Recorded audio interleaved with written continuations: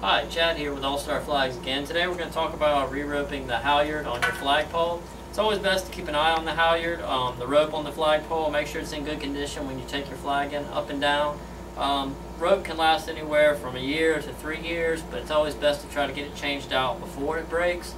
After it's broken, you have to go have somebody come out that can reach the top and refeed it through the pulley. So once you change it out from the bottom, that's a lot easier and a lot more cost effective. But once you get your new rope in place, one thing to remember, we have a lot of people that we see that tie a snap hook into one end of the rope and the other snap hook into the other.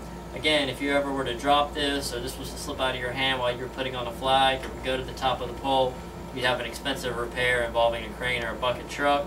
First thing we always do is take the two ends of the halyard together and just tie a little square knot. That way you've joined them into one continuous loop. So once you've gotten that done, and we always like to put the loop in between our two snap hooks. That way you can pull the rope up either side and the rope is still going to go to the top.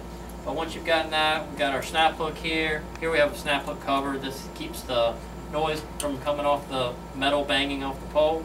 You're going to fold that in half, slide it through the snap hook hole, loop it over the top, pull that tight, and then make one large loop that will lock it all in place.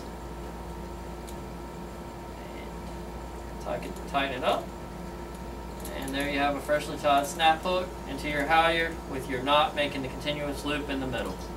Thank you.